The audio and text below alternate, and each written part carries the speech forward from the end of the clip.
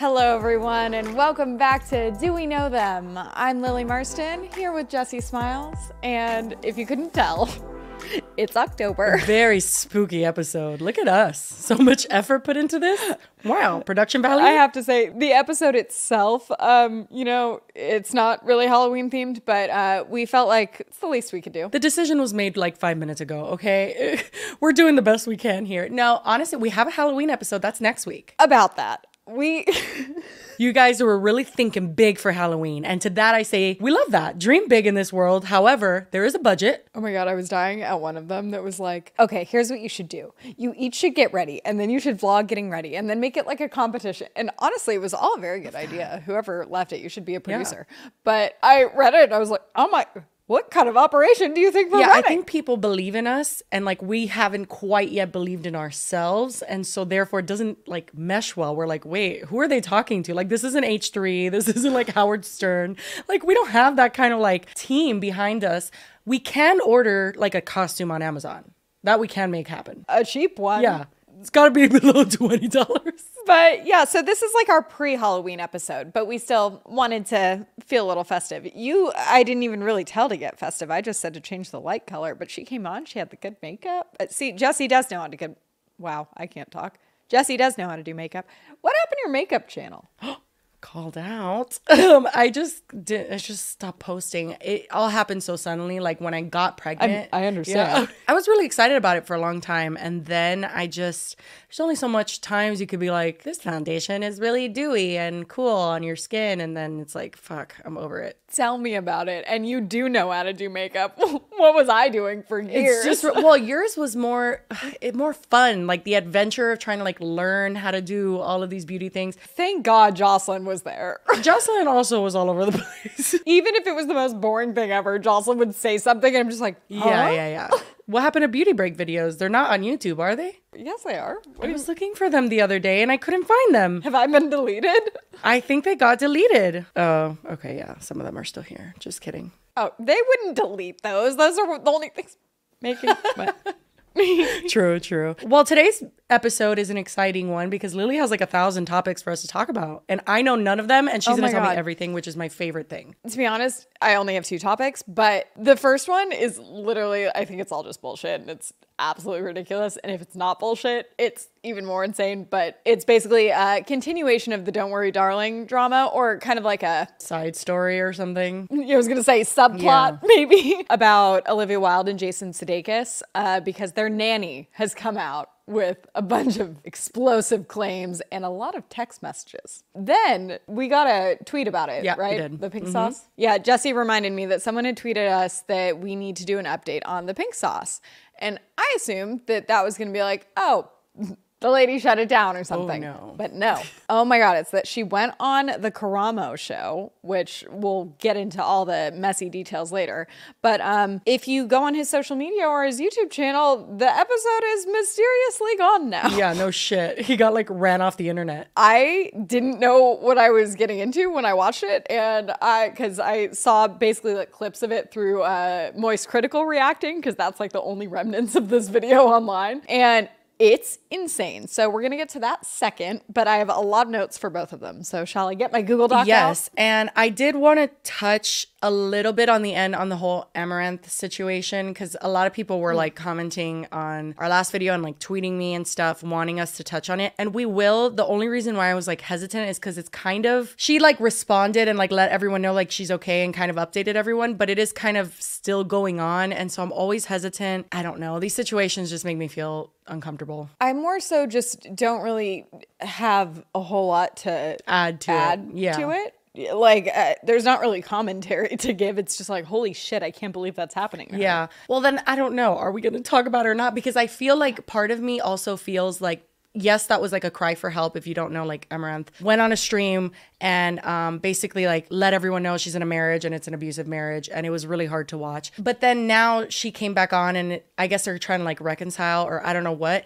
And to me, I just feel like that's her like business. I don't know. Like part of me is just like whether she wants to stay with him or not. Like I just feel like speculating on it. I hate doing that. And like I don't know. We also, I think, feel like very much outsiders to that situation because like I didn't really know who she was before. I've heard her name, but I'm not familiar with her content at all. Like, I don't think you should be speculating on anything anyway, but then also like we don't have anything, like I don't know anything about her.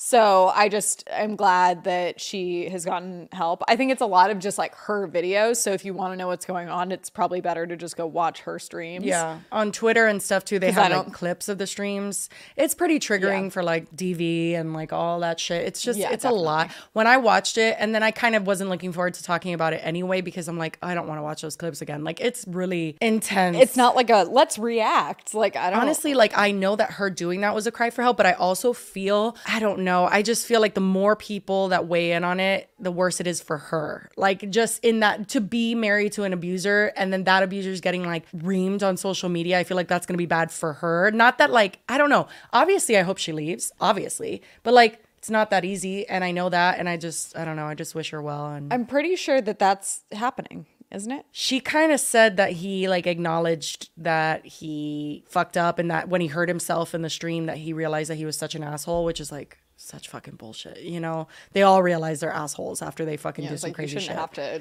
Yeah, but she said that, and then kind of said that she had control again over her accounts, and that he realized how like stupid he was. She said she was getting legal counsel, so that could mean maybe she's planning on leaving him. I feel like I saw a clip where it was her saying that he was getting help, which I didn't really know what that meant. And that she had like gotten back control because he had all control of her bank accounts and everything, and that she was getting legal and emotional. All I know is that no matter how much that guy apologized, he is a fucking lunatic, and like hearing him scream like that. If you guys don't know the full situation, you have to go look it up because we're not going to say the whole thing. But and I'm laughing just because it's like I was listening and it's like, what is he even saying? He's just like nonsensical yelling. It made me want to like crawl into a hole. Like his screaming and his insanity was so triggering to me. And it is crazy because she's such a person that has like so many men and women that like think she's like the most amazing thing ever and like would love a chance to be married to her. And then you have the one fucking idiot who's... I think that is the one thing to comment on, is that there was, I guess, kind of a disgusting response from a lot of guys that were like,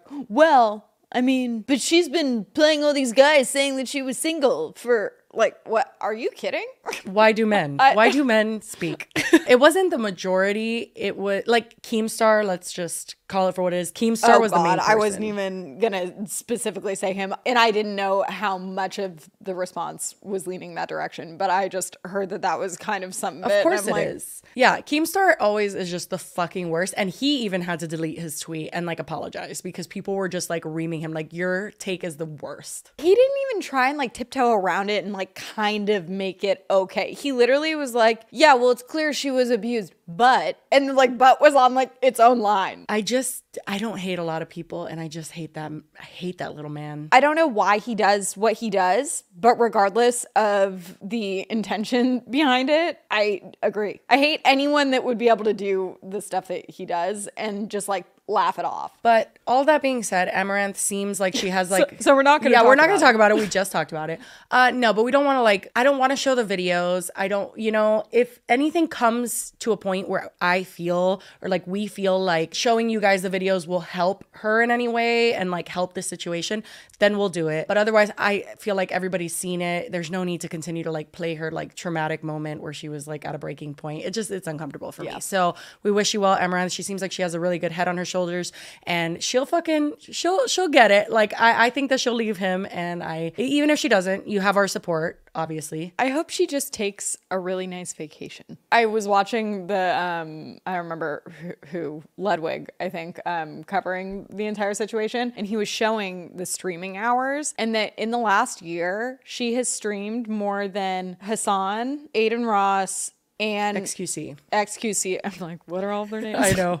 Like really racking my brain for those.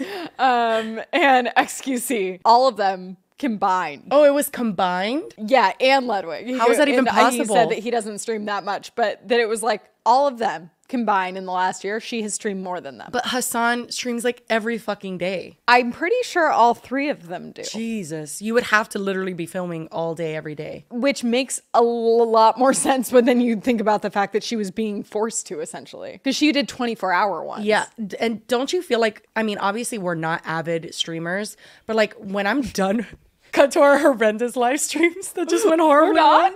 That being said, don't you feel so fucking exhausted after like an hour and a half, 2-hour stream? I feel like I'm dying. I feel like I need to sleep for a week. I feel like someone just punched me in the gut. Like it's intense. It's like you're always on edge because you're like live and you feel like you're gonna say something or do something you can't erase and everyone's gonna see it or I don't know. It's stressful as fuck. I do feel like there's a different like genre of streaming that like isn't as like taxing.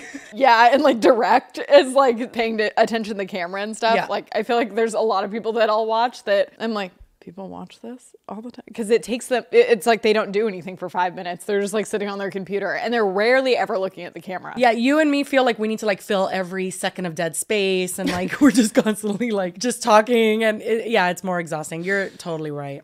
But anyway, for not talking about it, I think we can move on. Yeah, probably. Okay, so wow, this article is so fucking long and I like don't even know what to read from it because I'm like, do we care? It's not so much do we care, but I feel like we're in too deep at this point. We've covered like every aspect of the Don't Worry Darling stuff. It's like, why stop now? It's true. It's true. Yeah, we're in too deep. Okay. This brings me flashbacks to when we filmed for like 4 hours for the Don't Worry Darling. That's why I was like, oh my God, don't let me just read this whole thing. But quickly, before we dive into today's topics, we do want to thank our sponsor because you guys, today's video is sponsored. Big milestone again. I mean, it's our 3rd one now, but it's very exciting. Thank you to Scentbird for sponsoring today's video. And if you don't know, Scentbird is a designer fragrance subscription service that lets you pick from over 700 different fragrances monthly. It's an amazing way to try out new fragrances. I have actually been a subscriber of Scentbird for months. I have like a ton of vials in my bathroom cabinet to prove it. They not only have perfumes, they have colognes, and they have unisex fragrances. Because perfumes are a luxury purchase, definitely a luxury that I have not really been dabbling in much lately. Scentbird makes it easier to try out a bunch of different perfumes because otherwise you have to go to a mall and then you just smell them all in the store. And after you smell a few, honestly, they all start to smell the same and then you have a headache and it's a huge disaster. So this is much better. For $17 a month, they just send you these little vials and you get a really generous amount instead of just like those little tiny ones that you can use like once and you don't even really know if you like it. This you can use for a few days and actually, honestly, this is pretty big. You could use it for like over a week or 2.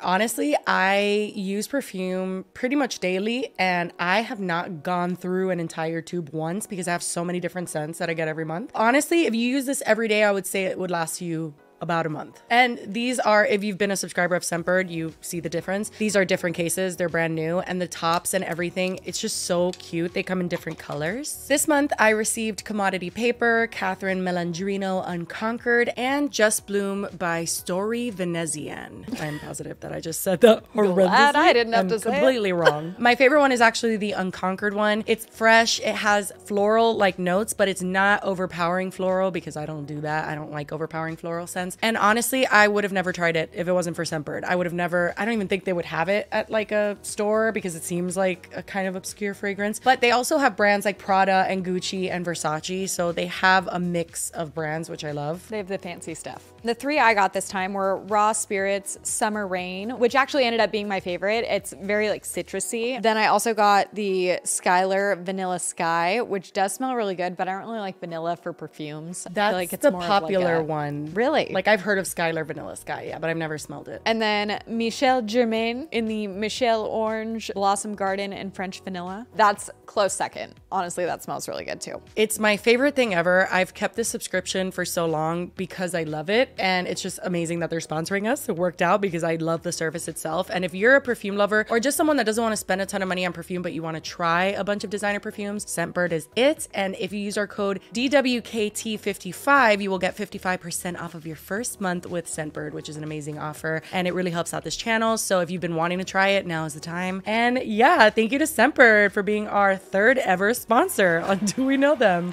Feels like we're all grown up now. It really does. I feel like we've passed so many milestones. I was recently realizing that we're getting to episode 20. Like we're just like Me right too. there. And I was really thinking we should get cakes. I love cake. Me too. Great idea. Okay, so Don't Worry Darling. If you missed our episode on that, I suggest you go back and watch. It was a long one, right? Yeah, it's like very long. an hour and a half at least. It's very thorough. And then I think we do another update in another episode. But now the update is just specifically about Olivia Wilde and Jason Sudekis. And I feel like their relationship has been kind of a mystery because there was the whole process server giving her the custody papers while she was on stage, and people think that Jason Sudekis did it purposely. I feel like I even read when I was pulling the stuff that Olivia had referred to it as like vicious. Well, and a lot of people were commenting on our Don't Worry Darling video when we reacted to her getting served, and they said that you can't control when the process server does it. Right? It just seems insane. I have my doubts. I'm still, because one of the things was like she had been dodging them and it was the only time that they could do it. I'm like,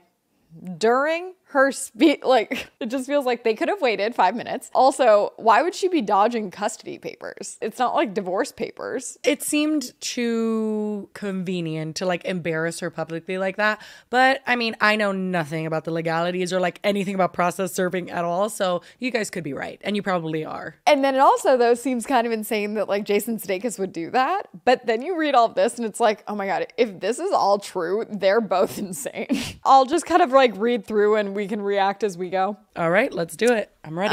Apparently, back when Olivia did a Vanity Fair interview, she said, the complete horseshit idea that I left Jason for Harry is completely inaccurate. Our relationship was long over before I met Harry. But in fact, and this is all coming straight from this, did I mention it's a Daily Mail article?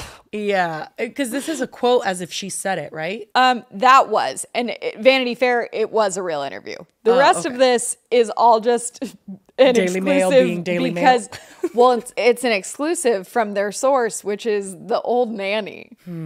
Okay. Which, like, it is for sure the old nanny, I guess. But we'll get to their statement in a sec. But it is enough that it has brought Olivia and Jason back together, and they had made a joint statement in response to this article. Yeah, so if you're unfamiliar, Daily Mail is not the most credible. They don't have a whole lot of journalistic integrity, you might say. You would think, yeah, like it's hard because like places like TMZ are like, they don't have journalistic integrity, but they're like always on point, you know, and they're always breaking the news. Daily Mail just doesn't have integrity and is always wrong. Feels a little more like National Enquirer, kind of. Yeah, like when you go to the checkout of Publix and you see like Star Magazine, that like the shit that you're like, you should get sued for that. Like that can't be legal to say. That one time I was in the grocery store and I looked over and saw National Enquirer, and I've never forgotten it. And it was the funniest shit I've ever seen. Oh no. The cover said, Titanic survivors found, and it showed the boat underwater, and people were like alive people? They were kind of like zombie fish looking people almost. And they were like, I'm literally so confused. Are you sure you didn't dream that? Positive. Because it burned into my brain forever. Anyway, back to Olivia Wilde and Jason Sudekis. Daily Mail isn't quite that ridiculous, but it's up there. And this whole piece is apparently on behalf of this nanny who left working for them back in 2020. And you would have to assume is getting quite the check for this interview. Oh, yes, for sure. And even if what she says about a lot of it is true, once we get to the end, you're just going to be like, oh my God, are you kidding? Like, it's the most eye-rolling. I love it. It's a lot. So this article says that in fact, Olivia Wilde was talking of marriage to Sudeikis as late as October that year, the nanny said, and broke up with Sudeikis a month later, just weeks after she began filming Don't Worry Darling with Styles in Palm Springs. According to the nanny, just a month before Wilde dumped Sudeikis on November 8th, 2020, very specific. Yeah, did she mark it in her calendar? Like, that's when they broke up. But apparently the actress spoke to the staff,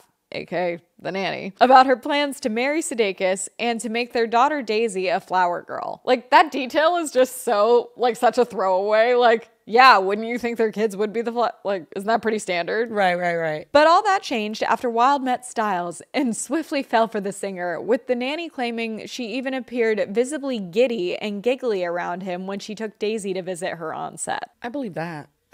The thing is, too, is we've talked about that where it's like, it has to be weird whether she cheated on Sudeikis or not. It has to be weird that she worked with him and then like fell for him. Like that's a weird dynamic that of course Jason's going to feel like kind of weird about. So yeah, I believe that. She seems the type to be giddy around old Harry. So then apparently as this budding relationship continued, Wilde began spending more and more time away from home, citing work, and eventually moved into the nearby $1,650 a night Paramore Estate Hotel in LA at the start of November in 2020. What's it like to be that fucking rich? I don't know, but $1,650 like, a night, that would put me into bankruptcy in a week. Right? Like, does the movie pay for that, or is she paying for that? Wow. Apparently, she told her oblivious fiance that the move was due to a COVID outbreak on set, but later she dumped Sudeikis during a visit to the house that they shared on November 8th. They're very specific about this November 8th breakup date. I'm telling you, she marked it in her calendar, but besides that, that does seem pretty plausible. Like, it was at the peak of COVID. I mean, it's just a very specific thing to lie about, but I know it gets more bizarre, so let me reserve my rallying for the nanny. Part yet. Yeah, okay. Apparently, a distraught Sudeikis later uncovered the full details of her relationship with Styles by reading messages on an Apple Watch that Wilde had left behind. That is how a lot of people get caught. You know, I mean, it's happened before. Or like on someone's computer if their iMessages are open. Yeah, you would think because you can delete them on your phone, but they don't delete on there. Mm-hmm. You heard that, Ned? This little tidbit is great. It says that apparently after he found out about the relationship with Styles via this Apple Watch, he swiftly banned the nanny from playing Styles music near the children. No Harry Styles played in this house. That's fucking... And that includes One Direction. And I just pray that that was true because that's epic. Get ready for so many more things like that where it's like, okay, I don't know if that happened. But you have to think too, like these Hollywood people, they would run into issues like that you would never even think of. But it's like if you're dating someone famous and then they're like on billboards around you and like they're in your children's favorite TV show, it's like, yeah, you ban them. If Nassim cheated on me with like Jennifer Aniston, I would be like, we're not watching any more Adam Sandler films with Jennifer Aniston. Or like, you know, like, or no more friends in this house. Of course. Nassim's ex-girlfriend is from Turkey. Never met her. Don't even know her name, okay? But, sorry guys, but 9 months after they broke up, me and Nassim met. And me and Nassim got married and had a baby and like everything right after. Her best friend, she had her best friend message Nassim, okay? And say, don't you think it's a little too soon to move on? Bitch, I never want to go to Turkey.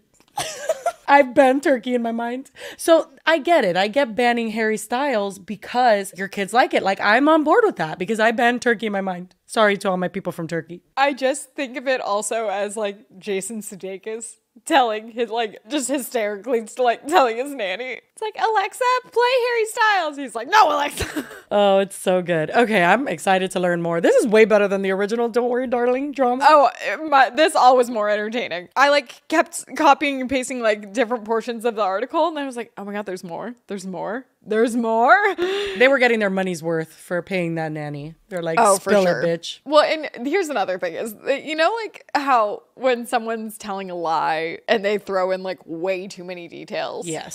And it just makes it like, you're like, nobody asked. We don't need to know like what the temperature was that day. Thank you. Yeah, this definitely feels a little fabricated. It continues. Apparently, Sudeikis revealed the affair to the nanny and was like venting to her. And in a furious rant, he said that she, Wilde, had put the move on the former boy band star during a cast dinner in Palm Springs, where she also kissed him for the first time. Okay, in front of everyone? Like, what? At a cast dinner? You're eating it up. You believe it. Is it obvious?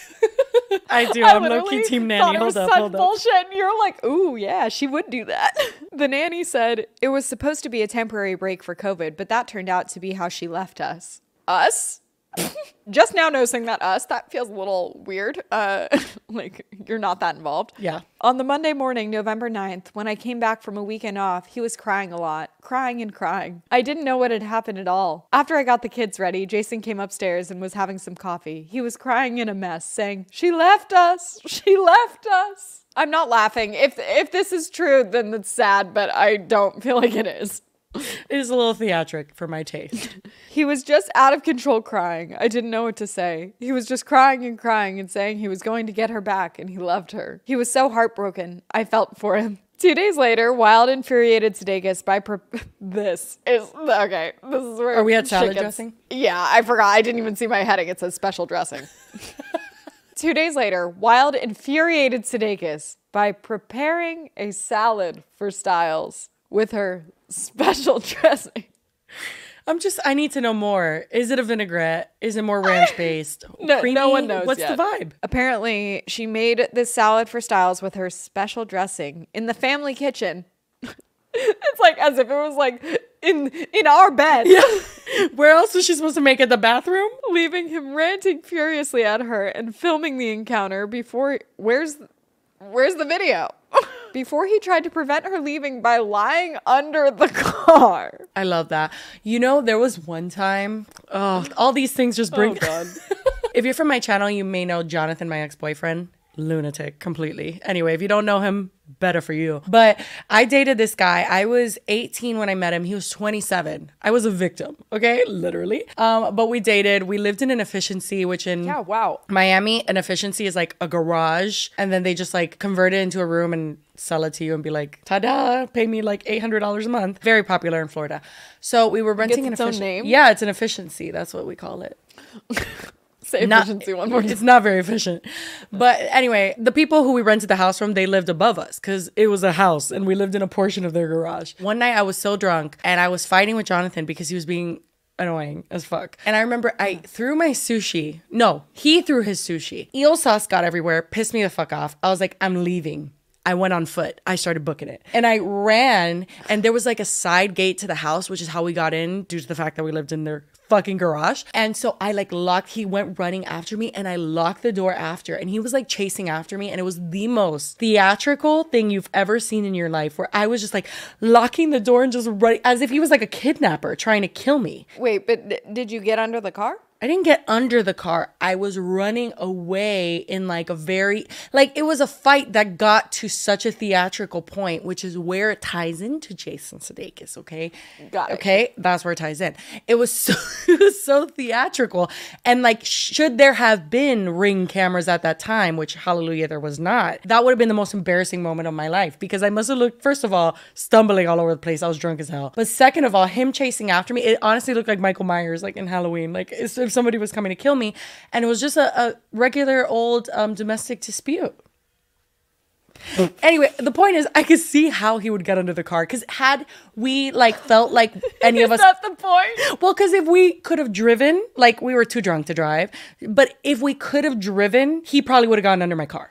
That's what I'm saying. Oh, got it. But instead we were on foot, and so we just booked it. Anyway, I'm picturing you like Zendaya in Euphoria during her like chase scene. I've never seen that show. Oh, if you're watching, you'll know what I'm talking about. Anyway, shall we back to we shall. Olivia Jason? Sorry. Yep. So apparently that night, the night she left with her salad, like I cannot imagine seriously relaying this story to someone like this. It says, the nanny explained, the night she left with her salad, Jason had chased after her, videotaping her in the house. She was saying, I'm scared of you, Jason. I'm scared of you. And he said, if you're scared of me, why are you leaving your kids with me? So then Jason went outside and lay under her car so she wouldn't leave. She got in her car to back up and he lay under her car so she wouldn't leave. I actually still believe it. It's a little redundant. I'm still on board with Nanny. I'm not team Nanny because honestly, I just have to say right now as someone, always got to bring in my perspective as a parent, but as someone like when you trust someone with your kids for them and she's the confirmed nanny. Oh,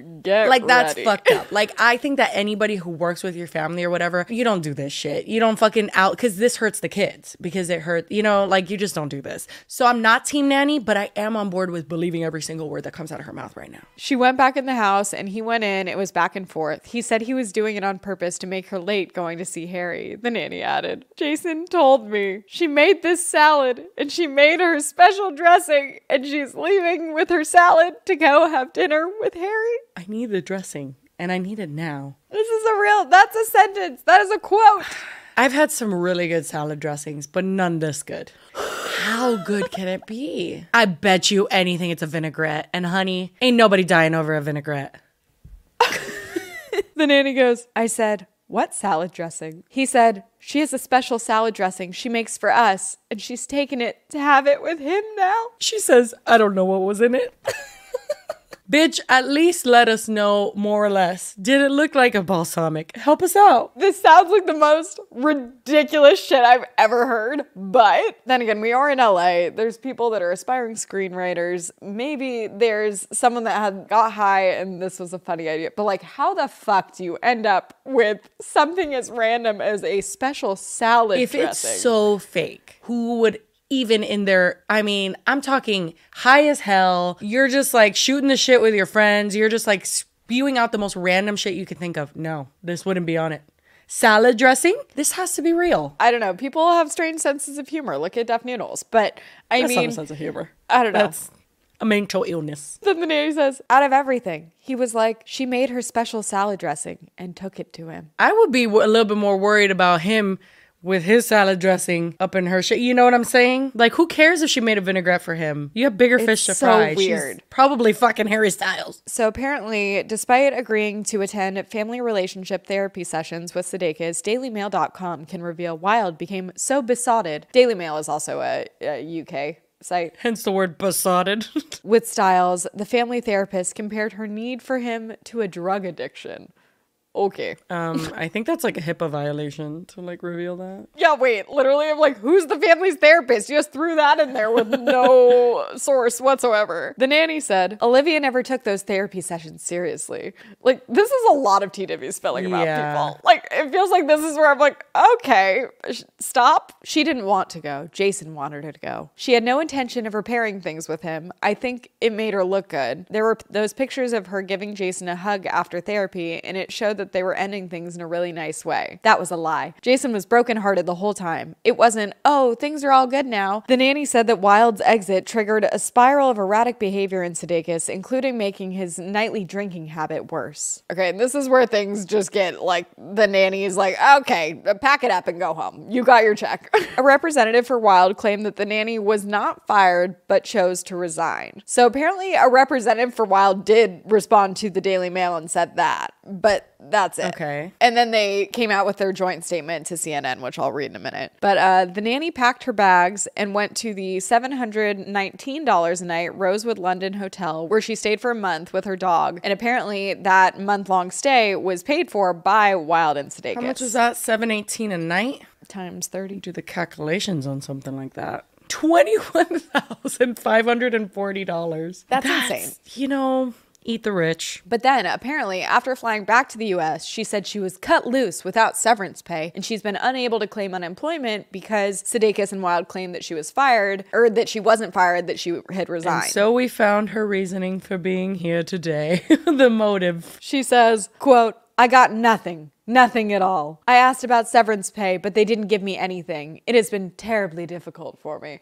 Oh, you just lived in a hotel for a month. I don't know how being a nanny works. Is severance standard for nannies? Although I know nanny is different than babysitter. So like a nanny is more live-in situation. She was a live-in, I believe. Okay. So like obviously they're every day and you expect like I'm going to have this salary for a long time. So maybe that's why she expected severance. But I feel like once you stop doing the service, that's it. And I don't mean to, I'm not like trying to demean nannies as a profession or say that she's not entitled to what she's legally entitled to, but it seems like she was wanting a little bit more than necessarily what she was entitled to, and she did leave. Well, usually severance is something that's a contractual obligation. So like either your company that you work for or the people you work for have contractually agreed to give you a severance package if you like leave. She probably didn't have that because otherwise she would be suing, not on the Daily Mail spewing shit. Her next quote is, oh boy. The most difficult part is that I've been a nanny for 20 years and it's my career. I adore children. I was so happy in what I do. This just tore me apart and I was afraid to work with any other families, thinking they're just going to hurt me. I started thinking all other families were the same. I'm sorry. Am I missing the part of the story where she was the victim?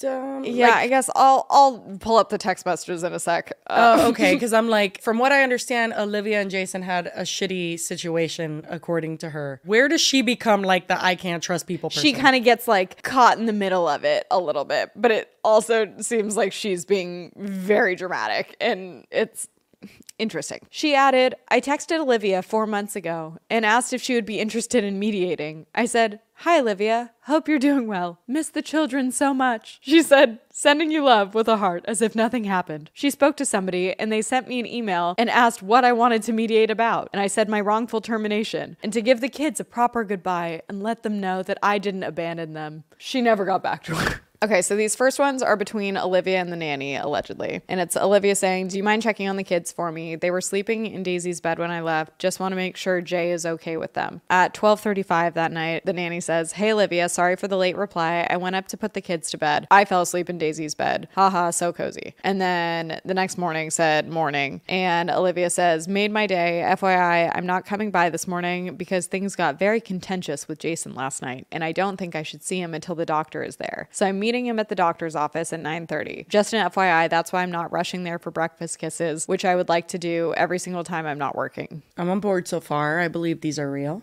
All right. Okay, so then we get to Jason and the nanny. And these texts, it's him saying, she left. She just left. And then the nanny says, I don't get it. Before bed? Jason says, she left them, wide awake, sitting in Daisy's bed, after shaming me for going to Kansas and not wearing a mask. Yes, blank. They're wide awake. I'm in shock. This is crazy. She just left them. I'll come put Daisy down, the nanny says. And then he says, took her salad and dressing and left them.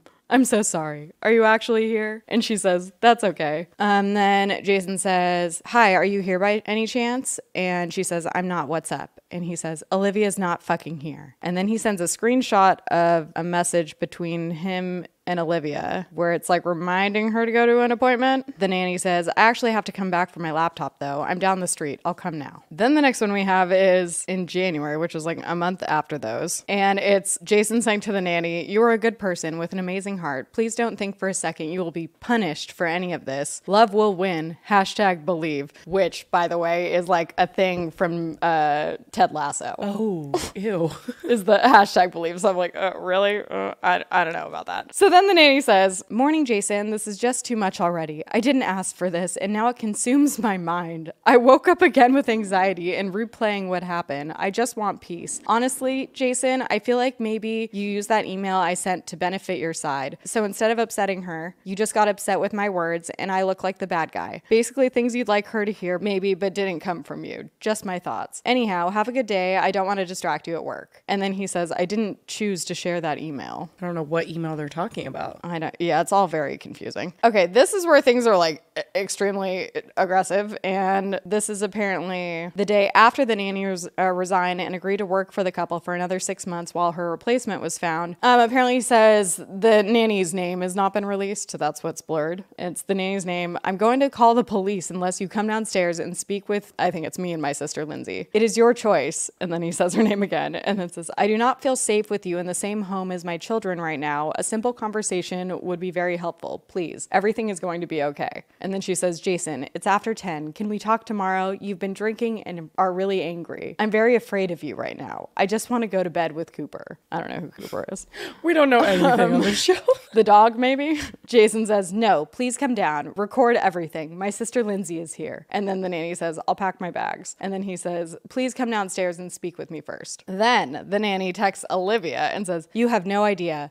Olivia, 911. Jason is throwing me out. Said he's calling the cops. He's angry and drinking. Got upset with me because I sent you that message. Please help. I don't know what message that she's referring to that she sent him. He said I have to leave tomorrow and is flying me home. Wow, really? Telling him everything I say but can't answer, yet you say you love and care about me? And then Olivia says, nanny's name, I'm on set and can't answer. Blank told me not to engage without Jason and I speaking together. And then the nanny sends a screenshot of Jason apparently texting the nanny saying you are not being thrown out. Then Olivia says, we both care about you. We're all trying to do the right thing. We just need to stay calm. She says, he's telling me I need to leave the house now, Olivia. I just want to go to bed.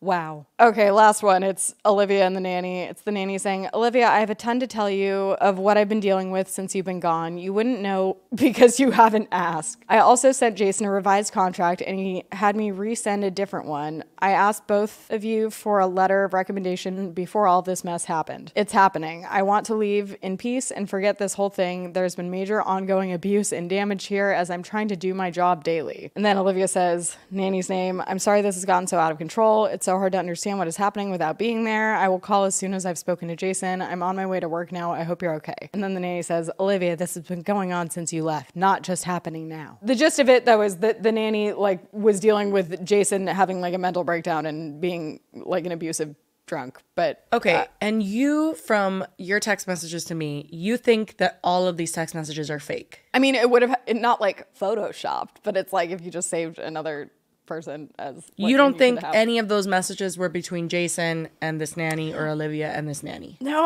that's what I'm saying. I don't know. Okay, I'm a gullible gal. Okay, I really am. I mean, I'm not like QAnon conspiracy theory gullible. I guess what I'm saying is I can't imagine these being fake. The salad dressing, it's so specific. The salad dressing, it is so specific. It's so weird. It is. Like, it would be such a weird thing to just come up with. And then also, like, if you've gone through or witnessed anybody getting a divorce, it does get so weird and petty and messy and strange that, like, all of these things to me are completely plausible. I guess if it didn't feel so, and maybe I'm being an asshole and I take it back if all this is true, but that it feels like the nanny is being so dramatic. Well, imagine. Like, here's the thing about being a nanny. Like, well, that's like your whole life. It's not just your whole life. Like, you feel, and yes, you are being compensated to do so, but it's a special like mind fuck because you are raising someone else's kids. Like, there's no other way to put it other than like, yeah, obviously the parents need to work and whatever, but when you're a live-in nanny, day in, day out, you are raising other people's kids, you do get attached. It does get weird. You do get a little bit too involved. Like, I feel like that's something a lot of nannies have to deal with. She did say left us. I mean, her saying that she wants a proper goodbye with the kids and stuff, like, I get that. Like, I feel like, yeah, that you basically raise those kids for how long? I don't think she worked for them for that long. How long did she work for them? 3 years. I've only been married to my husband for 5, and I feel like I've known him for like since I was born. That's a while. Yeah. I take back some of my cynicism. I get it. There's a lot of haha funny parts. Okay, the salad dressing, come on. Laying in front of the car, get out of here. But there are a lot of plausible situations here that I can see this being real. Also, though, you already said, like, if it was legally, like, if they were bound to, like, be paying her severance or something, or, like, why would she go Daily Mail? Listen, I'm not saying that her selling this story is morally correct at any capacity, but I am just saying when I read the text messages, I expected them to be like, oh, this is so fucking fake. And I just didn't get that vibe. The second time around, they seem a little more. Well, yeah, because like Olivia's speaking like Olivia speaks, like I feel. And then I don't know how Jason Sudekis speaks, but it all just seems pretty plausible. She was the confirmed nanny. Like, she really was the nanny for 3 years. You see some shit. You live in this person's house. Like, you've seen it. You know what the fuck is going on. So yes, obviously I think she's selling the story for personal gain. Even if she feels she's doing it because she wants justice for like not being paid severance or whatever the fuck, it's still just for herself. She's obviously not doing it in the kids' best interest, or like, she's not Mother Mary, okay? Which is why I felt like it was kind of like, oh, she cares so much about the kids, but then she's... You know what pisses me off? Really? There's so much nuance to situations like this, and I feel like people put everyone in a basket, and they'll just be like, oh, you sold the story, that means everything you're saying is bullshit. But that's not true. No, I know. That's not true. It's not true. That's what I meant.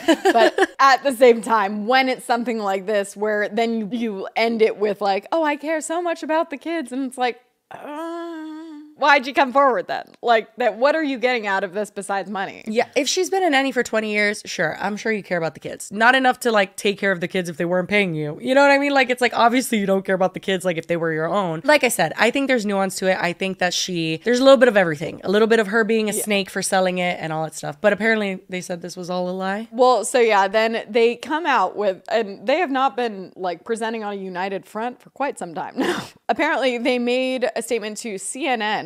Random. So random. Which I was like, really? That's nothing else? Like, Vanity Fair.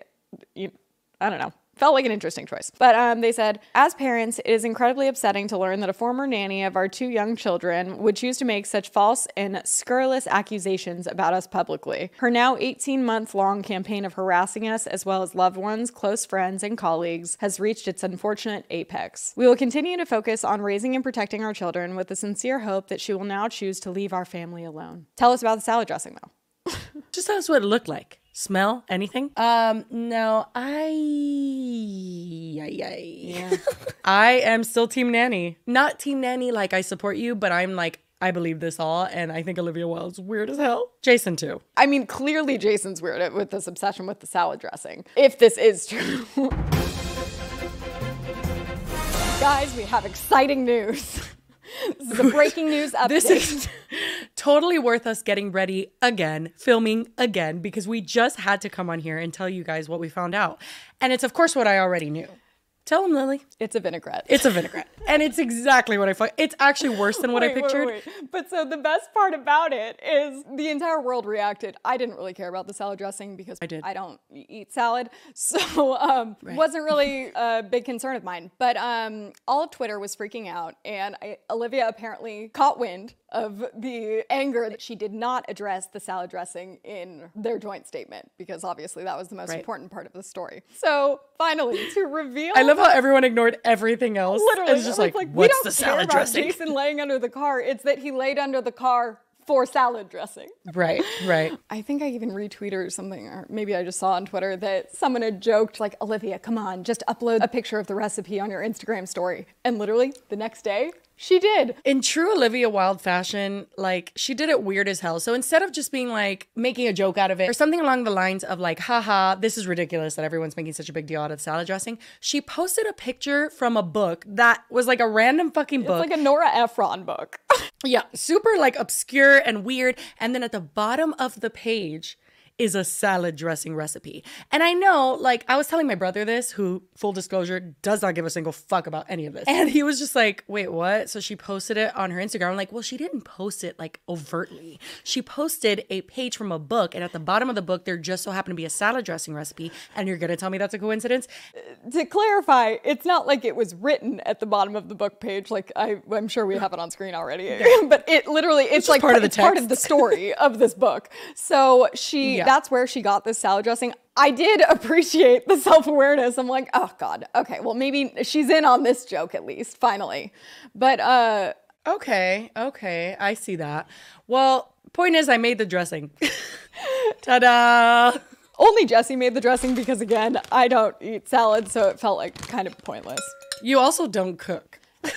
Well, so do you want to read the recipe just to let people know what's in it? Sure. I just have to say also that this just fucking reeks. It smells of just vinegar feet. Like, it is just disgusting. And it is a vinaigrette, but it's on the rather thick side. Go ahead. The book is called Heartburn by Nora Ephron. Yeah, this literally feels like it would give you heartburn. The smell is so sour. Mix 2 tablespoons Grey Poupon mustard with 2 tablespoons good red wine vinegar. Then, whisking constantly with a fork, slowly add 6 tablespoons olive oil until the vinaigrette is thick and creamy. This makes a very strong vinaigrette that's perfect for salad greens like arugula and watercress.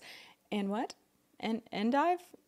Yeah. Endive? What is that? Endive is like it's like a bitter green, I think. I mean, I knew that I didn't know much about the salad world, but wow, I've never seen that word before. Anyway, that's it. Well, did you see Grey Poupon's Instagram post? No. Well, I have it right here. It's called, they posted Don't Worry Dijon on their Instagram. Does it have a boa around it? I think they did, do some poor photoshopping. They might have used a PNG and just smacked it on there. Why? They just want it in, you know how like it's popular to be like Gen Z marketer, like they like that, like on on TikTok, they have people that are obviously like very informal running those accounts, and people love that shit. No. I think this was their attempt at that, but it feels like a boomer. I actually appreciate it. I totally get the bottle itself. I just am so confused why there's a boa around them. And it's horribly photoshopped. Yes, it could not be worse. Very bad. Well, I have never tried. Oh my God, wait, they're actually releasing those. No, it says releasing 100 limited edition Don't Worry Dijon jars. I didn't get one. You too could win someone over with a dash of Grey Poupon with our limited edition Don't Worry Dijon jars. Stay tuned for how you can get your hands on one. Wow, I have to commend Grey Poupon. They're quick moving on the... Well, you could tell they were in a rush with the picture. I'm not sure if I've ever tried... I was gonna say, don't worry, Dijon. If I've ever tried Grey Poupon Dijon mustard, Dijon, this shit smelled fucking foul. Like it smelled like sour vomit. There's few things that I hate more than mustard. Oh, you would despise this. So when I read the recipe, I said, that is foul. Because talk about acid reflux, heartburn, sour. That's all I see with this dressing. It needs some honey. If it had some honey in here, okay. But anyway, it's rather thick. It looks like a honey mustard, but there's no like sweet element. And I did get some arugula, which I hate. Oh, So I'm gonna this just. seems like just such a sad meal for you. I'm sorry. I know. I'm actually really hungry too. But I'm gonna try the dressing now. Moment of truth. See if it's worth leaving my husband. Wow. I like mustard though. It just tastes like mustard. Honestly, it just tastes like maybe like a pickle mustard. You know that vibe. What? I'm gonna throw some, like a pickle. How does it? Do you know what a pickle is? I know what a fucking. I love pickles actually, which is kind of weird. You do? Yeah, love pickles. When do you eat pickles? Not on a burger. On McDonald's burgers, I get them actually. But Oh. no, I used to like growing up. My favorite thing ever was going to amusement parks because they had like those giant ones. Really good. Giant pickles. But any pickle, dill specifically. I don't like sweet pickles. Really mixing that up. I'm just tossing it and it's doing the good pussy. Yeah, I was gonna macaroni say sound. it does not sound.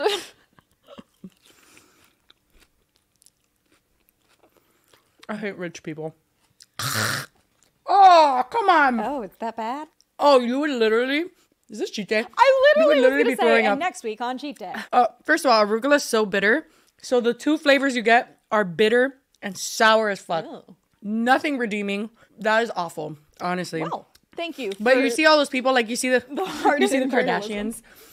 You see the Kardashians in Hollywood shaking their salad, and you're just like, these people have no taste, like at all. I actually was thinking about this yesterday because I was binge watching all of the Netflix show The Watcher, and they kept going to a country club to eat. It's Naomi Watts and Jennifer Coolidge. They just were eating salad every single time, and I was thinking to myself, like, I know I don't like salad, but like, does everyone like it enough that they're eating it for every meal? Honestly, some people in this world just have really bad taste. And I know this is just a quick update, but I just have one thing to say. I got bamboozled from a local Facebook group. Okay. Why are you on Facebook? It's literally the only way to do things in this town. Like the only way to get things or like talk to people or meet people or find the right doctor. Oh, girl. When you live in a small town, join the mom groups, join guess all those also Facebook 'cause groups. you're a They mom, got yeah. you. Yeah. They're insane, but like they got you. So anyway, so I saw a post that said, you have to go to this donut place. It's the best donut place in town. terrible. I had been immediately influenced per usual. Like I was like, that sounds delicious and I need to go. Over 100 comments confirming that this was the best donuts they've ever And had. donuts are something that's like, donuts are generally good. So for people to go out of their way You to can't be fuck like, it up. These are the best, there must be something Right. special. So I went, got a croissant breakfast sandwich. Fucking disgusting. I mean, I'm talking the croissant was like a shoe. Why didn't you get a donut? And I got 6 donuts. Okay. And of an assorted variety, all sorts of different textures and flavors. All bad. The oil they cooked it in was putrid. It left a film on my tongue and it tasted sour. And I had to throw out all the donuts. Oh no. Never in my life have I done that. Lily, I was so offended and I was like, these fucking small town crazy people who think that this donut is delicious, you have to be shitting See, me. that's strange because I do understand what happens with like, I've tried some places that are like really big on Instagram because their food looks really good, but then you taste it and it's not bad, but it's just kind of like, But Yeah. it seems weird that people would go out of their way to like, Out of their way. And Nasim said that when he told the lady he came from Facebook, she had the biggest smile on her face. I was like, of course she what did. if they're all like, She's like, I got they're all another fake one. accounts? No, literally. Haven't catfishing changed the the whole oil town. in 4 years. Disgusting. All of that to say that some people just literally taste the same thing you taste and they're like, this is delicious. And I think people with Hollywood are so like weird with health things that like they genuinely believe that this is good. Who's that lady that does it? Kelly Ripa that eats like 1 almond a day? Like literally, like it's fucked up. It's not even funny. It's like, what the fuck? They have all collectively the same shitty taste buds. I don't know what it is about Hollywood. Anyway, I think it's kind of like, you know, maybe when you like don't have fast food, I can't relate to this that much, but like when you don't have fast food for a while and then you aren't craving it anymore. That nope. I used to tell myself that was the case in like Not high true. school, but it was a lie. Fun update. just delivering the most hard-hitting journalism we possibly can. I don't know. It was fucking weird. Well, I didn't That's it. expect for this lovely Don't Worry Darling update. Well, it wasn't a Don't Worry Darling update as much as it was just a weird glimpse into Olivia and Jason's weird ass relationship and messy Exactly. fallout. But I did have a lot of giggles, you know, not that this is funny. I don't think their like family life falling apart is funny, but the salad dressing, I mean, come on, what do you want from me? Oh my God. Okay. time for the pink sauce. I am excited for this. If you guys don't know, we covered the pink sauce in another episode as well earlier on. A lot of people came from the Try Guys thing, so I feel like maybe not a lot of them know. If you were on TikTok, you know. The pink sauce was this lady, Chef Pii. She put out a sauce. It was essentially ranch with dragon fruit blended up, no preservatives. It was spoiling in people's fucking like packages and shit. It was a disaster. It started as like a fun side hustle, and then she started shipping it, and you can't ship things if you haven't gone through the proper regulations and stuff to refrigerate it and stuff. Yeah, she didn't put the proper like allergens, ingredients, amounts of ingredients. Like it was just a complete disaster. A whole big clusterfuck of like how not to launch a product. Right. And honestly, it really sucks for her because the branding and stuff around it was great. The hype around it, everyone wanted to try it, but then she just like didn't realize that there are like FDA regulations that she had to follow and stuff.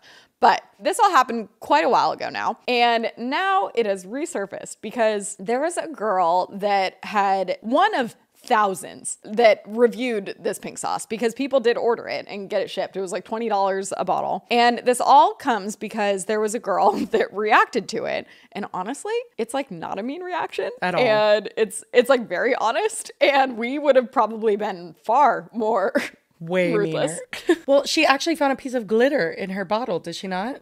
Yeah, and then she ends up saying that she's gonna send in like a sample of it to get tested. I just want to say super quick, that's not like a mean thing to do. It was a huge interest on TikTok. No. It was a big thing. Everyone was like pushing for someone to send it to a lab because they wanted to know what was actually in it because she was fucking up the labels and stuff. And it was something like, it was like $300 and she was like, I will pay for it. It's fine. Like it's not, she was very nice about it. Yeah, so it became like this ongoing thing on her channel to the point that then she gets invited to go, I guess, like reveal the results and kind of confront Chef Pii in person. So Karamo, if you aren't familiar, Karamo Brown is one of the Queer Eye guys. And I don't know if he's known from anything else, but that's definitely what I recognize him from. I don't think this show launched that long ago, and it looks like it's like a network show. Like it looks like it would be on TV, budget-wise. Is it not on TV? It's just on YouTube. What? So I don't know who is funding it, but there's money, clearly. He just used the old Wendy Williams set. It seems very, literally, but it seems very odd to me that there would be seemingly so much money behind this show that they'd be able to make it, that there wouldn't be producers that would like do the proper like it's not even proper homework. I don't know how anyone would look up pink sauce and come out with like she just made a little mistake and like a pro Chef Pii stance. That's a very strange take that I don't know how you would land on. Yeah. I've seen shows like this, like there's the Red Table Talks and stuff. Yeah. That they have guests on and they don't know very much about their guests. And it becomes a very kind of awkward interview because... And can we just... It's like so fucking frustrating. It's very, very frustrating because they don't know what issues to push on and then they all kind of talk in circles. I feel like some people may feel that way about our show because I get it that when you talk about so many different topics, you can't possibly be well versed in every single one. So you feel like you can get by with just knowing the surface level of things because like we don't know who this, what is his name? Karamo. So I don't know who Karamo is. So like we can only review the surface level stuff. And then there's going to be a Karamo stan out there who's like, you fucking dumb bitches. But Jessi, they have producers. We don't have any. Like if we don't. Right. It's just me and you in our bedrooms. Research, it's because we literally didn't do our research ourselves. Right. That's true. He has people that are paid to do the research, which is my point. Like there's clearly a budget here. That's true. All these shows have producers. It wouldn't take more than 15 minutes to develop a decent take on any of this. Like Dr. Phil, 99% of the time has the worst fucking takes ever. And then like Wendy Williams was the worst takes known to man. So like, I feel like maybe it's mixed in with their actual opinion, or do you think they literally get handed a script? Like, here you go. Both. Probably. Like if they feel like they want to deviate from the script, I think they can. Yeah. But I think they're kind of given. That's the thing is they should be having someone prepping them right before they're going on, being like, this is what you need to know. This person, like, I don't even blame like talk show hosts if they haven't actually seen everything they're talking about, or it's like if they're talking about movies or TV shows, they don't have time to watch all that. I get it. So if someone like preps them and gives them the info and they're like, this is what you need to know, focus on this. Yeah, they're good at their jobs when they're able to take that information and do it. it. But you're gonna see, like, I didn't even know what to expect going into this, because also Karamo on Queer Eye is usually, I don't know their exact like titles or anything, but he like is like the culture guy that like, ooh, the one who's like in the here and now and knows what's going on. Yeah. And so I'm just kind of like, okay. You're so right though. Like, you cannot search up anything on the pink sauce without people annihilating this woman. Maybe that's why he felt the need to like protect her. It's very strange. So I guess basically also, so it aired like originally early October and was up for like 2 weeks, but then Moist Critical reacted to it. And I think that was what like blew it up to get it then taken down mysteriously. And they have literally wiped any trace of this episode from everything, but you can still see all over the girl's TikTok, because she even duetted their original TikTok of the show. It's deleted. The episode is not there anymore. So we have to watch it, just Moist Criticals, and don't get overwhelmed by links. These are all like 10-second time codes just in case we want to skip through some of his commentary, but you'll agree with most of it. All right, let's do it. Okay, so here we're gonna just watch Moist Critical's reaction. I'm gonna try and skip to just like parts of the episode. No offense to Moist Critical. It's a lovely reaction, but it's our turn to react. Her online business quickly went downhill when her social media followers and customers turned on her. Everyone, welcome Chef Pii to the You shipped poison. Like, this is a full-on fucking production. Yeah, so again, this is a YouTube show, but they have money. But also money wouldn't require, like, you don't require money to be able to figure out that pink sauce, like, we could figure that out. We don't do a whole lot of research usually. Did you have a negative response from your customers? Yes. Why? I made a mistake. what was the There mistake? was a packaging mistake. So initially, That was the only error. someone who received the first order was someone that I knew personally. So she called me, contact each and every customer. We contacted everyone directly, meaning single emails, and let them know, hey, the shipment got damaged. We're aware of this. We will either refund you or send you a brand new bottle of pink sauce. So pause real quick. The shipment got damaged? I thought it was a packaging error. The thing is, that wasn't even an issue I remember. I remember the actual like bottles swelling up in the fridge, seeming like they were fermenting. I remember like the label errors, but like She never acknowledges the rotten ones. oh, she doesn't? No, that's, I guess, I think maybe what she's referring to is the shipping problems. And then the packaging problems is the lack of telling people that there's dairy in it. Oh. And like allergens. And like stuff. potentially 'Cause killing people. Yeah. Okay. Yeah, So this one mistake of packaging with your pink sauce. one mistake. Oh my god. People creating exaggerated stories about your product. Does this guy know at all what this is even about? Sorry for the Moist Critical part of it too. But so you made one mistake. What? He's acting like she like spelled pink wrong. I just don't get, like, when you have a show like this, why you would come into it with such a bias in any direction. Like, just let the people talk. Like, you don't have to be like giving her an out. Just be like, hey, what happened from your perspective? Agreed. But also, why would you get behind something that's like very clearly to anyone with eyes and a brain violating FDA guidelines? I don't think he knows that part. Anyone could, like, yeah. I just love that we were talking about dressing earlier and now the sauce. It's just a very interesting episode. But okay, sorry. Honestly, I was thinking about that earlier and I forgot to use it as a segue.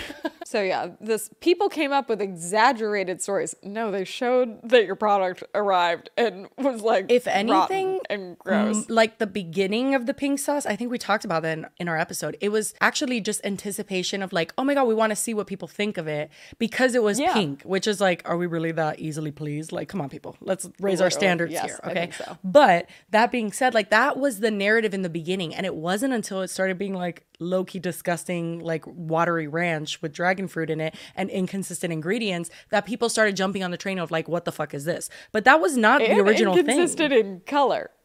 Oh, and everything, every aspect of it. And then she said there was no mayo and there was like buckets of mayo next to her when she was making it. There was a lot of inconsistencies and that was literally the problem. Nobody cared in the beginning. There were so many issues. And then the only like packaging error, aside from like not including all the ingredients and stuff, I think, was that like the serving size was wrong or something, which like way that's wrong. That's the least of your concerns, Yeah. Chef Pii. Yeah. Okay, so get ready. Oh boy. I created this sauce Just crying. for fun and food. What I appreciate about I'm sure the sauce was fine in person. is that I know that we're talking about pink sauce and this is fun and But you can't ship it but like this is that what I mean when and I ignore say all social regulations. media has these- The aftertaste? So then they start showing The aftertaste. this girl doing her pink sauce review, which again, her name's Allie, and it is not a scathing review. Chef Pii refers to it as harassing, I guess, at one point. Definitely not worth $20 a bottle, but we support small businesses. I don't know if she's fixing things or not. That's not Is this my even a problem. critic? This is like a paid shill at this point. That was like an actual just hashtag ad. No, literally. That is the nicest critique I've ever heard. Yeah, so then this girl comes on the show. Label, you know, when you make a USDA label, you have to put in batch numbers because if something were to be recalled, you have to be able to trace it down to the salt and pepper that is in something. Yep. Actually right. So if something She's right. Not to cut you off, but to cut you off. So you didn't see the video because you follow me, right? Well, I want to hear Allie. I'm Yeah, gonna give absolutely. You, a You chance had your time to talk, Okay. so just let me have mine. You could have contacted me and I could have turned around, and I'm not a hateful person. I could have been like, wow, Chef Pii contacted So me. you're saying that you contacted me? No, I'm saying you I didn't never contact received. me. Okay, but why would I contact someone who's fabricating something on the But internet? nothing. Fabricating To be what? honest, She just reviewed the sauce. It's taking everything in me not to yell into this microphone. Girl, when you own a business, you cannot be stank as fuck. Oh my God. She believes in the opposite of the customer's always right. As we Customer's continue, never right. It is very clear because she is just not letting Allie You have can't any of do this. that. Like, okay, there's something to be said about a manager that like stands up for their employees and tells a customer to go fuck themselves when they're being wrong. Love that. But this is embarrassing as hell. I was like, oh my God, this is ridiculous. I can't believe this is a show. For the most part, he's kind of like, just like peppering in little, Yeah. just like Little he's not support really for- saying yeah. much. This is shit like if you've ever worked retail or anything, this is shit you say like behind the scenes. This is like stuff you talk shit about the customer behind their back. My mom owns a candle company, small business, does it out of a room in her house. Epic, love her. La Luna Glow candles, check it out.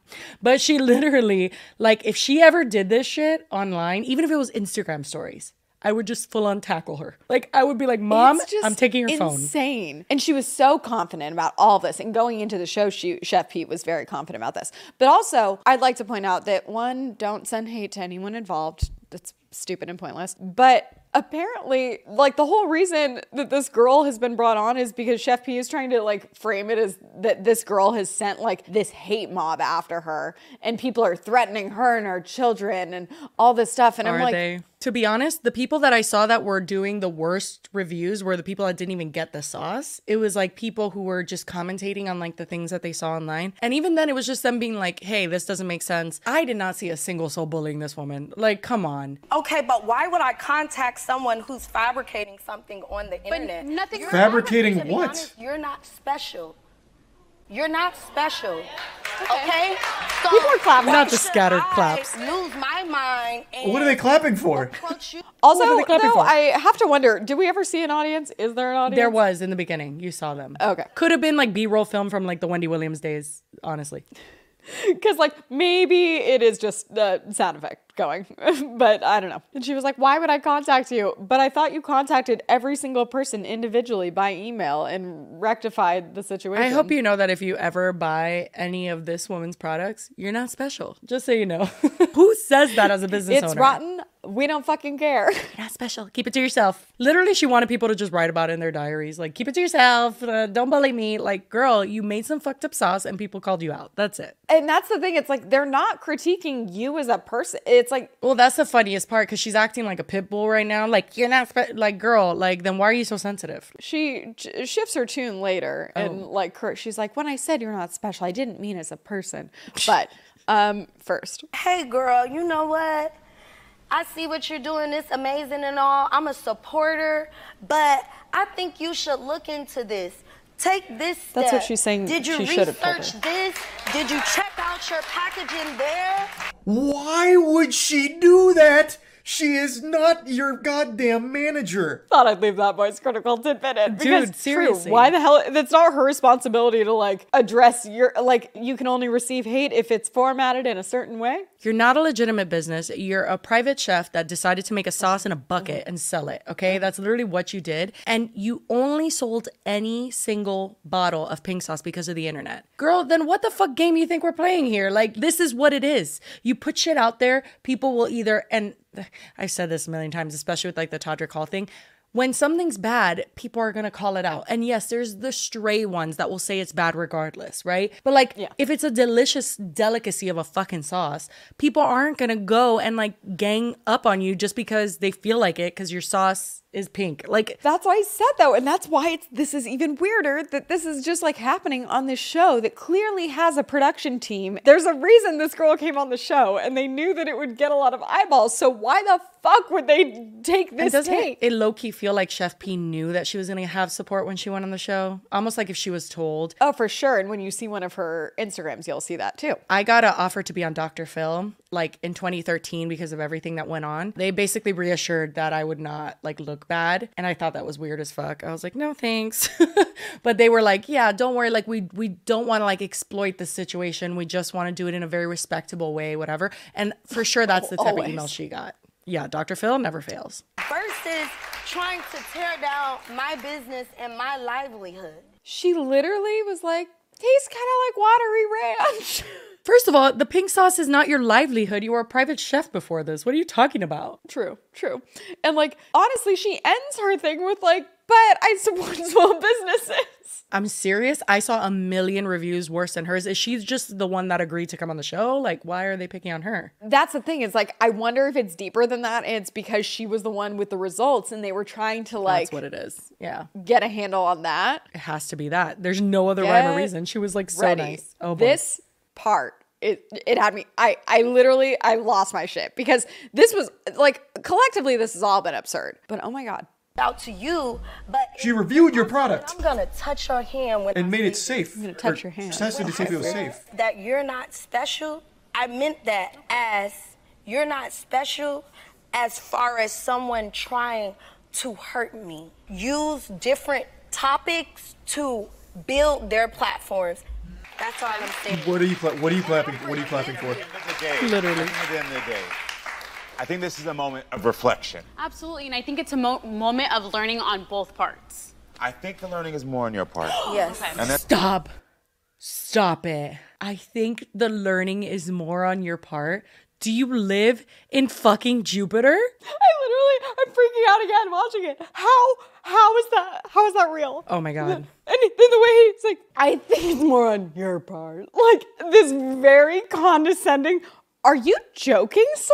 But like, in what way could he possibly think that she needs to learn from this? That's the thing. I'm like, what reality are you living in? Because we're not there. I saw this, I think her name is Savvy Loves Books or something like that on YouTube. And her biggest thing is that reviews are not for the creator, whether it's an author, whether you're a musician. Reviews aren't for you, the person who created it. You already did your thing by putting your thing out there. Reviews are for the consumer, for consumers to let other consumers know, and vice versa. You don't have to like it. You don't have to approve of it. You really have no fucking say in it. And it's in bad taste to be like, you should not have spoken about what you bought with your own hard-earned money because it hurts my feelings, the person who made the thing. Irrelevant. Doesn't matter. And to misrepresent her very valid criticism as a paying customer of this product as trying to tear down her career. Like, I get it if she was on camera just calling her ugly or like something super weird that she's like, hey, you were bullying me for no reason. Even then, it's like, just let people do what they do with whatever they want to do with your product. But this girl's like an angel. What the fuck is going on? That's pretty much it for the episode as far as what's on Moist Criticals. If we can find it somewhere else, I'll see if there's any extra clips. Well, I can see why he deleted the episode for sure. Yeah, so the episode gone. It was up for 2 weeks and it got like 70,000 views. And then Moist Critical reacted. That's what it was. And Moist, like you could see in his watching of it, what it was at. So then I go to the girl's TikTok. We're going to go a little out of order. This is all going to be after the show. And then I also have some that we will look at from before, like when she first announced that she was going on, because it was kind of an ongoing narrative on her TikTok that she was going to get these test results. Right. But so first on 9/26, the show aired on 9/18, and 9/26, she duets a TikTok that the Karamo Show posted and is now deleted. Started using dragon fruit and the pink sauce was created. Did you have a negative response from your customers? Yes. The smell that's coming out of this bottle, It's like edited something very is wrong. It's dramatically. wrong. When I was doing the review, there was just so many red flags that I saw in it. I'm sorry if they hurt your feelings. I don't care about my feelings. I am talking about the thousands of threats that me and my children have received from the false accusations that What you false all are accusations? making against me. At the end of the day, I don't think you're fully taking accountability.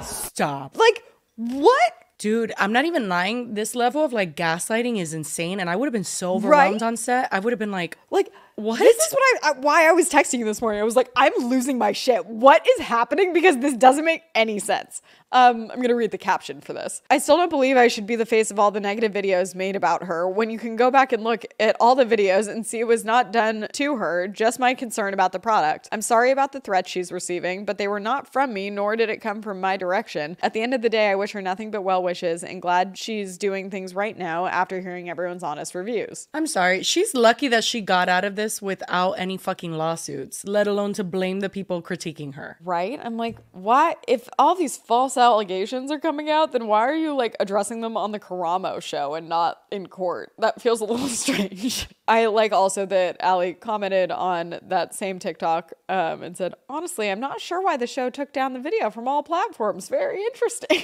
Also, I pulled all these to show she has a TikTok following already. I don't know if it's all from the pink sauce stuff, but I don't get the vibe that Ali's really like trying to milk this and make this her thing. Yeah. She has posted a few things about it, but she's actually handled it much more gracefully than I definitely would. If that happened to me, I don't even know how she didn't. I guess she probably just froze when she was on the show. Right. But like literally that gaslighting straight to your face when you're like, Flabbergasting. What? I mean, absolutely. I would be stunned. It makes no sense. But here are her actual thoughts on the full situation. This is like a 2-minute video. The videos about the Karamo Show are deleted, so you can't really go view them. As of a couple days ago, a lot of YouTubers made a video, like a reaction video, and it's gotten a lot of attention, and now the videos are nowhere to be seen. So a lot of you guys think that I shouldn't have apologized, but I am sorry for the death threats that she has got, even though that they are not directly from me, and I don't think that my video was a domino effect to create because it wasn't. Negative comments, because as you guys can see, like you can go back and look, I didn't mean anything hateful out of my heart, and all my friends and family and people around for Chef me Pii. know, you know, that's not the type of person I am. I still don't think that she should be getting hate right now, because her opinion is her opinion. You guys are not going to change it, and I don't think that it's sincere at this point. Of course, I think that certain things needed to be addressed. They still need to, and not be swept under the rug. But at this point, like, there's no changing other people, and you have to come to terms with that in order to move on. People are only going to do things that they want to and what they believe is the right way to do them. Yeah, it's illegal though. I felt bad for Chef Pii, and I still do. And even after the show, I wanted to reach out to her personally and be like, you know what? Like, I'm sorry if you feel this way about me, because I don't like when people do not like me. Same. Bless you, but you're being way too nice. Way too nice. They literally bombarded you on, I want to say, like a national TV show, but I guess it was just a YouTube National YouTube channel. If I were her, I would have posted far worse things. Like, you didn't even have to say anything. You could have just posted a clip from the show. Girl, you're an angel. That's all I'll say. Yeah. And I must be a bitch, because I know. I was like, oh God, I'm reevaluating my life now, because bless you. I think I would have just had to like completely get in a screaming match with this lady on the show. But I understand like being so flabbergasted by like, oh, this is the angle that's being chosen. Like, what? If Karamo said that to him, I'd be like, excuse me? Oh, I also don't know if we played the clip of the Karamo show where Chef Pii basically says that she's trying to like nullify any test results by saying that the girl stuck her finger in it first when she was pulling out the glitter. So anything she sent, like she's insinuating that it would have been contaminated, so you can't take the test results seriously. And it's like, don't think that's how this works. I mean, actually, I think that is how it works. The second She something could have put touches something air, in. yeah, it's like it wouldn't have been legitimate. But everybody knows your sauce was funky as hell. Like true. I'm like, but it was rotten, and you weren't refrigerating it, and you were listen. shipping I it. don't. Why I don't you didn't see need that the as a lab problem? results. I wasn't holding my breath for them. I knew your sauce was fucking trash. It's just weird. It's so weird. He could have gone, and it could have been interesting. The whole lab result thing, everything. It just makes you think how much of it was a lack of preparation or how much of it was a favor. Oh my God, a favor. That's a good conspiracy theory. I believe that. Right? Like, I mean, that's the only, like, otherwise you just have to be like, Karamo, we need to work on some things. So interestingly, I tried to look. Unfortunately, the Wayback Machine did not have Chef Pii's Instagram a month ago, but I did actually pull a thing that showed she did have a ton of, it wouldn't show me the actual pictures, but I could still see the captions. And she had a bunch of pink sauce stuff on there. If you look at her Instagram now, there's not a whole lot of pink sauce stuff there. Oh, really? Very, very little. She has done quite a bit of liberal clearing out of her. Oh my God, when we filmed our episode and I was looking for assets, the entire every social media she had was covered in pink sauce. Well, so the thing is, I don't know though if it was because of this or because of all of the backlash originally. When we did our video, it was like at the peak of her like cancellation for her pink sauce. So I imagine it has to be because of the Karamo thing. The bio was not like a recent change, but it's not even in her bio, which I thought was interesting. So yeah, the only things still on it are like articles that were written and screenshots of them. Yeah, I honestly just find it so embarrassing as a business owner that she's acting this way. And to me, it's like, if she comes out with another sauce, I would probably buy it just for the show. But other than that, like, who's really gonna support this person in business moving forward? Well, it's who's gonna trust you? But also, I look at this screenshots of an article in Women's Health from August 2022. So again, after all of this has come out, that like there's swollen bottles that people have gotten, and it's like all looks really sketchy. The subtitle on this is, "The pretty condiment contains a potentially anxiety easing ingredient." Fuck does that mean? Who does she know on the inside that's giving her all of this positive press? Keep in mind, so this is now deleted. It looks like it was an actual post on her page. This girl, Allie, had put it in her TikTok, but it's not like linked. What's up, y'all? It's your girl, Chef Pii here, and I am behind the scenes of the show Karamo, and I am so excited. I can't wait for the episode to come out for y'all to see the real. So, kind of cuts it off. But again, like you mentioned, why is she so excited to be on this show that is going to be this confrontation about her sauce unless she knew that it was going to be positive? It's painfully obvious that she thinks she's some sort of celebrity, and that is giving me secondhand embarrassment. Really bad. So then she posts this one, and the caption is, "I'm literally already throwing up," which I would be as well. And on the actual TikTok, it says, "When the episode of you and the pink sauce lady going at it in front of a live studio audience airs in 2 weeks on NBC, and you don't even want to relive it." So it is on NBC. Oh, so that says NBC. So is it on a TV show? They probably just like re-uploaded on the Karamo Show YouTube. Oh yeah, I guess it is. They do put it on TV, but I love when we find out something at the end of an episode, but we've been wrong the whole episode. But in my defense, the reason I thought that was because the link tree from his Instagram was like going straight to the YouTube. Lily, we are who we are, okay? Honestly, I loved this episode. I honestly, because guys, Jessi was like not feeling that great this morning, was like not super into filming. And I was doing the research. I was like, you just have to show up. But then I was doing the research and I kept texting her being like, no, this is so fucking funny. It's the most absurd thing. It was. From salad dressing to pink sauce, we've really covered all bases today. I loved it. I literally condiment episode. I feel like I've laughed more in this episode, making it, than I have any other episode we've done. I had a great time. And also, just another thank you to Scentbird for sponsoring this video. A reminder that you can use code DWKT55 for 55% off your first month. And yeah, I think that's it, right? Yes. Thank you guys so much. We love you, and we'll see you next week. Bye. Bye.